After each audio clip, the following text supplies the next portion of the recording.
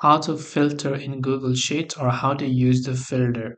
So if you want to filter on Google Sheets, you have to first open up Google Sheets like this, and this is the interface that you will see. So this is a whole list of column that I would like to filter. First select the whole column just like this. Now I can click on this filter icon that says create a filter on the top right, or you can right click on it and then just select create a filter option right here. Now there are many types of filter that you can use. You just have to click on this little option and you can see sort A to Z, Z to A, sort by color. You can actually just go ahead and then clear all of this depending upon whichever one you want. You can also filter by values or filter by condition, empty or text contents, this particular that, and click on the OK button and you'll be able to filter them accordingly.